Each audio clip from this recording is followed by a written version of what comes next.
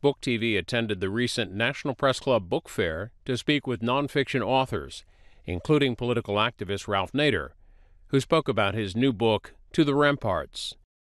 Ralph Nader, To the Ramparts. How many books does that make for you? I've lost count, probably near 15 or so. What's the message in this one? The message is that Trump just didn't come out of whole cloth. When Reagan was twisting statistics and fabricating stories and saying like nuclear missiles once unleashed can be recalled, Trump was watching the TV. And when Clinton was misbehaving with women and getting away with it, Trump was watching on TV. And when George W. Bush was blowing apart countries illegally like Iraq, unconstitutionally, and getting away with it and getting reelected, Trump was watching on TV. And when Obama went soft on Wall Street and expanded the drone warfare and didn't do anything about trade, emptying out whole communities in this country and creating resentment and got away with it, Trump was watching on TV. Small wonder that he said, I can take this office. Is this the state of our current politics? It is, as long as citizens don't have enough estimate of their own significance and stay home, don't vote, don't engage in town meetings, don't show up at gatherings, marches. People have to realize that if they don't like what's going on in this country, in Washington and Wall Street, they're looking at themselves in the mirror. And they can turn it around with less than 1% of the people representing majority opinion, and we've proved it again and again. And that's what this book shows. The important thing of this book is you can turn it around. It's a lot easier than we think.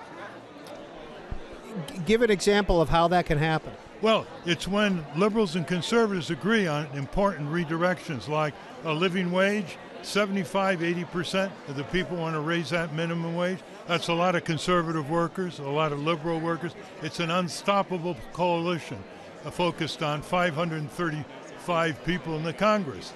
See, or let's say full Medicare for all. That has now majority opinion, even though the Democratic Party hasn't come out full force for it. That's another winner because that's left-right coalition. When you have a conservative groups and liberal groups walking into a senator's office on the same ground, they get scared that the politicians don't know how to game them. They don't know how to game them. And in a book I wrote, and I believe readers think and thinkers read, Peter. In a book I wrote, I had 24 areas of convergence where a lot of liberals and Republicans and Democrats agree. Where a lot of liberals and conservatives agree. And that is an unstoppable political force, not only in elections, but between elections on Congress. Criminal justice reform is coming forward in states, liberal, conservative support. Breaking up the big banks, too big to fail, big support on that. Changing the tax system, that goes without saying. They want a much fairer tax system. And most importantly, they want a clean election process. Doesn't matter whether they're conservative or liberal. When you get down to where people live, work, and raise their family, they don't put those labels because they want good schools, they want good roads, they want clean air, clean water, safe medicines, health care. It doesn't matter what the label is. That's what they want for their families. And the ruling groups in this country, going back 2,000 years in the world, divide and rule is the strategy. And Donald Trump is a master at it. Divide and rule to control the people. And I think the movement in this country should be liberal-conservative coalitions where they really focus on what's on the ground where people live, work, and raise their family. Then the ideology of red state, blue state tends to dissipate, right? They both want safe food. Well, Ralph Nader, would things have been different, do you think, if Hillary Clinton had won? Well, it certainly wouldn't have been as vicious and vituperative, but she was a hawk. She was a military and foreign policy hawk. She overrode Secretary of State Gates on the Libyan overthrow, which is chaotic, violent, into 5 African countries. She persuaded Obama to do that. That's Hillary's war. She never saw a weapon system she didn't like. She was very close to Wall Street. That's not a good sign, especially if there's another crash. She should have been with who she always talks about, single moms and children. It took her a long time just to join the Democrats in Congress for a $10.10 minimum wage increase. So, while she talks a good game, she was a Wall Street military-industrial complex politician. That's not what this country needs. Looking at this title, To the Ramparts, I would say that Pat Buchanan or Donald Trump could have written a book with that title. Yeah, that's true, but, I have a different meaning. I have the people informed to the ramparts to generate a deliberative democracy that is productive. In other words, maybe some of the others would think the corporations to the ramparts, the military to the ramparts. The Constitution doesn't mention corporation. It starts with we the people, not we the corporation. It doesn't even start with we the Congress. So the idea is we've got to put modest burdens on our time, not a lot, to go into the civic arena, to get good candidates, to vote on the merits, and in between elections to make sure that the people are sovereign and that they're informed and that their representatives reflect that. Is that too much to ask? Are you kidding? We have 15 million bird watchers in this country. How many Congress watchers do we have? A fraction.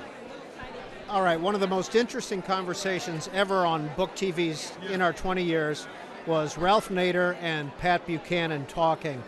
And again, your message brings to mind Peasants with Pitchforks, Pat Buchanan's 1992 message. Yeah. Well, he knows how to wake up the press, not like Trump, but, he uses imagery like that. I don't think you need any kind of turbulence. I think you need determination, persistence. Just like the farmers in western Massachusetts in 1774, and they circled the Tories' home, and they said, unless you recant, unless you stop being King George III's toady with our courts and with our local government, we're going to stay this way. And we're not going to let you buy anything, and we're not going to sell you anything. And they never had any violence. That was before Lexington and Concord. You have another book coming out already. It's called How the Rats Reformed the Congress. It's a fable, Peter, but it's designed to make people laugh themselves seriously and organize in every congressional district. And you know what? Nobody has paid any attention. It's coming out pretty soon, but it's one of my most important books. And it starts with a very jolting rat invasion of congressional toilet boys. And to cover it up, they got caught by a reporter because they're so embarrassed, right? They got caught trying to control the rat infestment, and massive derision around the country led activists to say, hey, people are now paying attention to Congress. Let's mobilize to take control of Congress away from the corporate lobbyists. So I think it's an important book, even though some people have called it disgusting, revolting, other people have called it liberating, and one person said, that's a real bottom-up reform. Well, it's 2018, and Ralph Nader has just come out with To the Ramparts, another book coming out. It was 1964 that Unsafe at Any Speed came out, correct? 1965. 65, all right. Ralph Nader, thanks for your time on Book TV. Thank you very much, Peter. Keep an eye out for more interviews from the National Press Club's book fair to air in the near future. You can also watch them and any of our other programs in their entirety at booktv.org. Type the author's name in the search bar at the top of the page.